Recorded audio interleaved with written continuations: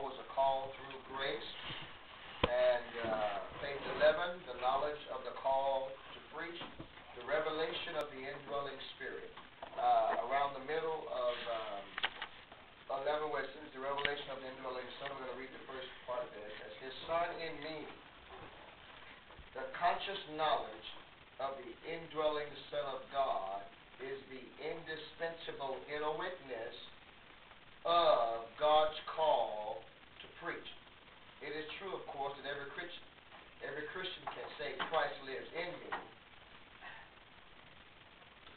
and that the outliving of the indwelling Christ is in the normal Christian life. But for the preacher, those words, his son in me, have far-reaching implications.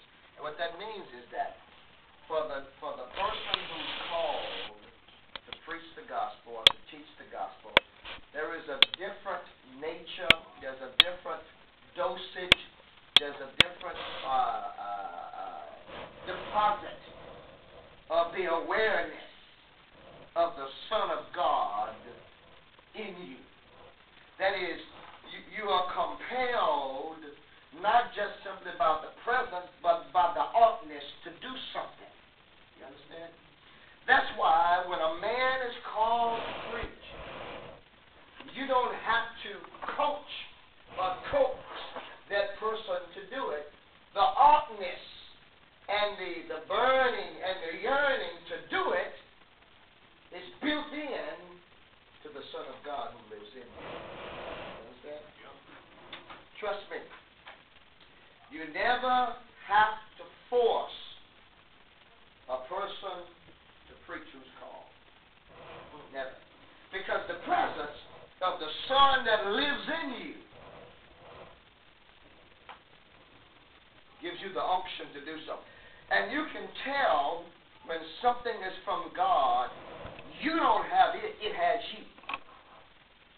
You understand? You can't shake it. Now, you can retire from pastoring, but you can't retire from preaching. Preaching is not a vocation, it's a calling. And there is a difference between a calling and a vocation. Your job is what you're paid for. Your calling is what you're made for. Did you get that? Your job is what you're paid for. Your calling is what you're made for. And God did not make any carbon copies. All of us are originals, but most of us die a copy. Did you get that? All of us are originals, but most of us die a copy. Because we're trying to be something that God didn't intend for us to be. All right. When God made you like you were, and let me tell you something about the awesome power of the love of God that distinguishes His love from the love of every human being. Human beings, when they know bad things about you, sometimes their mind changes. Listen at you. But God knows everything about you and still loves you. Everything. When He called you,